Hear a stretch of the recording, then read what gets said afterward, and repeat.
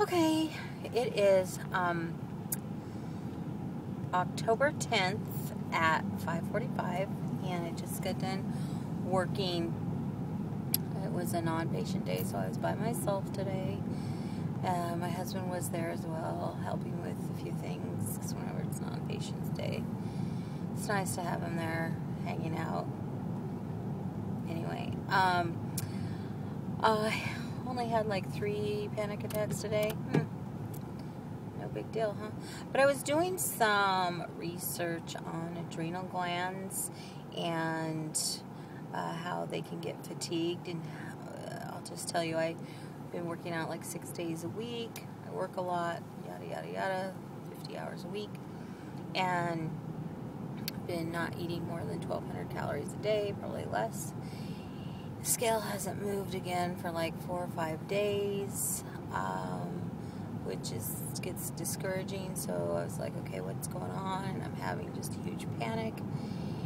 So I've did a little research on that. So I think I'm gonna really look into more of how to revive the adrenal gland, because with having anxiety and stress, your adrenal glands, they are affected the same way as if you had physical stress on your body. It doesn't know how to differentiate between both of them. So anyway, with trying to do the exercising and then panicking like I do every day, a few times a day, the stress is immense. I could just imagine after the last 7-8 years of having panic disorder.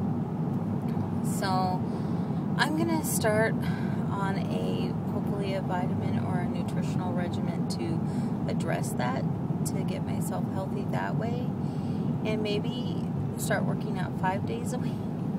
It's gonna be hard because I really am into this changing my life and losing these extra lbs that need to be gone. So that's actually hard for me to even maybe not go work out tonight and rest, because I'll have a full day tomorrow. So we'll see. I don't know. I keep going back and forth.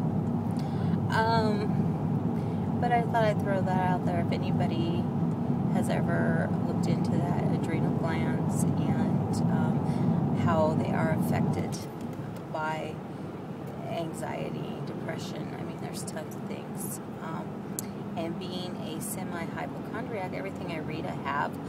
But honestly, I do have this. And so, I don't know. We'll see how it goes. I'm going to try to start putting those things in my diet and then update on here, as well as a support site on how that is working and if it's helping. I mean, I know that we need B complex in the C, and it's not just the regular C vitamin, it's the C vitamin that comes from natural foods and stuff. So, but they have that in vitamin form. I can't remember what it's called, but gotta do some research, Google it. Because Google knows everything. But, so I'm gonna do that until I was hoping to be able to afford to go to a nutritionalist. Is one of my goals, not only a personal trainer, but a nutritionalist to help me to have a diet that would fit me and what I'm going through, my body type, because I'm losing weight and I've lost the 27 pounds, but it is really super hard. I mean, and I flatlined for days and days without losing not even an ounce, so it gets really discouraging. I get cranky on top of having panic and having to work so much to support my family. It's very stressful. It's life. So I'm here. I made it through another day. Was feeling a little bit of fear because of all the panic that I've been having lately.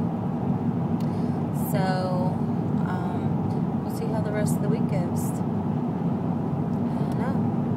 Hopefully good. I'll try to be positive. It's just gonna be great. It's gonna be grand.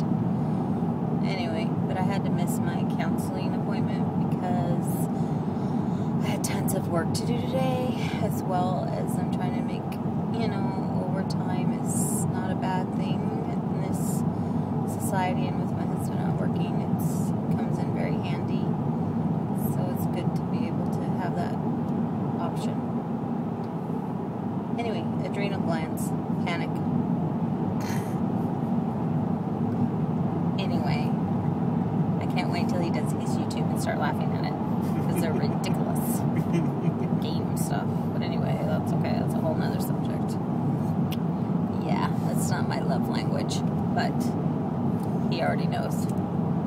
Alright, inside joke, or not even a joke, inside irritation. Okay.